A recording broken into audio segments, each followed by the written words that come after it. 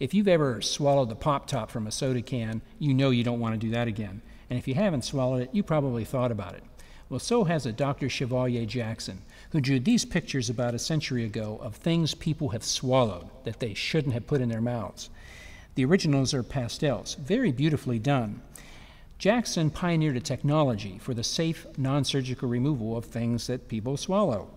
Now, you can come down here to the Mütter Museum and see Dr. Jackson's collection of swallowed objects. We have hundreds of things, and they will scare you and remind you that people put all kinds of things in their mouths. So come down here, see a few of these illustrations that we have on display, and explore this collection.